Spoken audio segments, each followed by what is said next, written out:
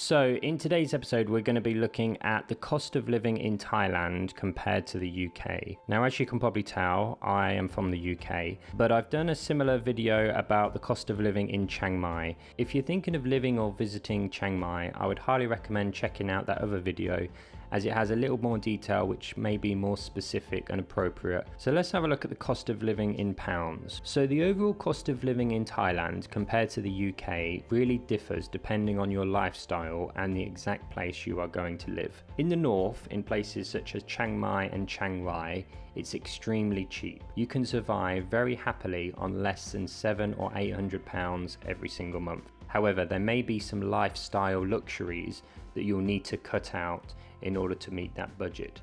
Something that's more achievable is a target of £1,200.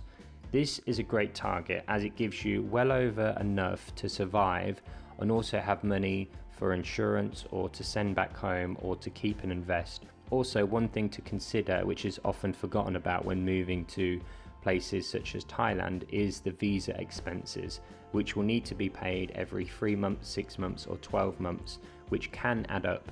So it's always best to have a little bit extra. So to summarize the overall costs before we go into a breakdown of everything, if you're living in the north, then you're going to need a lot less than if you're living in Bangkok or if you're living in the south on some of the islands. If you're a single person, of course, it's going to be much cheaper for you.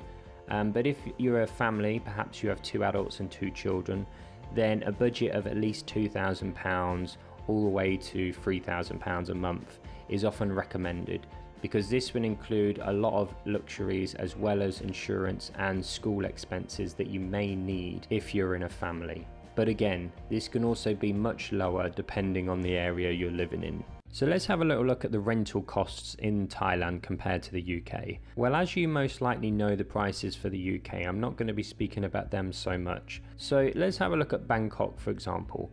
You can pay anywhere between 12,000 Thai baht to 16,000 Thai baht for living in a standard condominium in Bangkok. And this is around £278 to £371. Compare this to a city in the north such as Chiang Mai. A standard 1-bedroom can cost you anywhere from 7,000 Thai baht to 10,000 Thai baht, and this can be as low as £162 to £232. The next category is the transportation. So transportation costs in Thailand are often very low, but many expats in Thailand decide to rent a motorbike or a car, which can actually be purchased for around 2,000 to 3,000 Thai baht. My motorbike, which I rent, is around about 1,800 Thai baht. Alternatively, you also have the option to rent a car, which can be anywhere between 15,000 Thai baht to 22,000 Thai baht, which is approximately £348 to £512 per month. But again, this depends on your location and the type of vehicle you'll be hiring. It is also very easy to obtain a Thai driving license, and a Thai driving license is often recommended because if the police stop you, which is of course a frequent occurrence, they can fine you up to 1,000 Thai baht.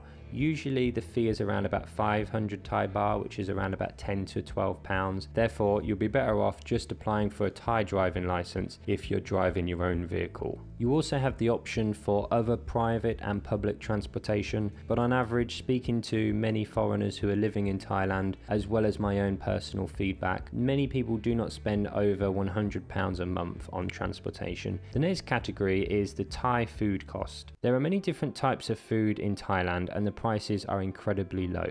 If you're looking for a standard meal which consists of chicken, rice, soup and a drink, you can expect to pay anywhere from £1 to £2. If you're purchasing Western food, for example hamburgers, pizza, etc., then you can expect to pay a lot more.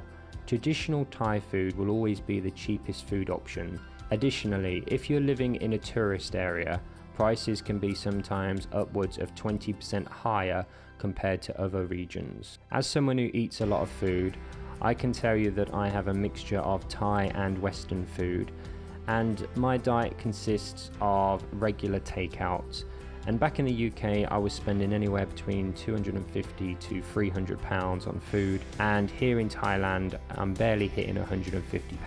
However, if you decide to eat a lot of Western food as mentioned, then that price can soon increase. When it comes to the fitness and leisure costs in Thailand, there's lots of different options.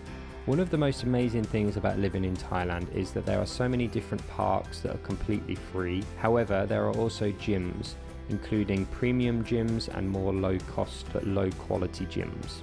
A standard gym membership in Thailand can cost anywhere between £15 to £20, and usually the premium gyms cost anywhere between £40 to £50 a month. There's also a great selection of hobbies.